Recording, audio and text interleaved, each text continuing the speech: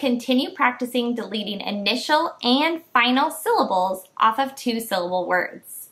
I'll say the word fast. I'll say it a little slower to help you hear where the syllable breaks, and then I want you to tell me the new word that's left over when I break off one of the syllables. For example, the first word is normal. Say normal. Then I'll say it a little slower. Say normal, but don't say nor. And you would say mull. Very good. My turn again. The word is Monday. Say Monday. Now say Monday, but don't say day. Mun. Very good. Say journey.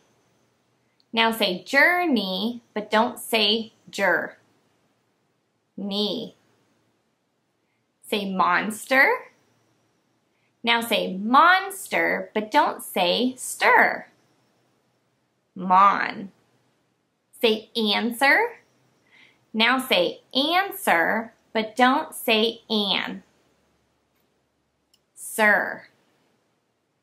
Say lantern. Now say lantern, but don't say turn.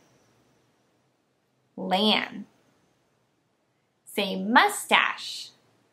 Now say mustache, but don't say mus. Tash. Say number. Now say number, but don't say burr. Numb. Two more. Say factor. Now say factor, but don't say fac. Tur. Good job. One more. Say caboose. Now say caboose, but don't say boose. Ca. Great job.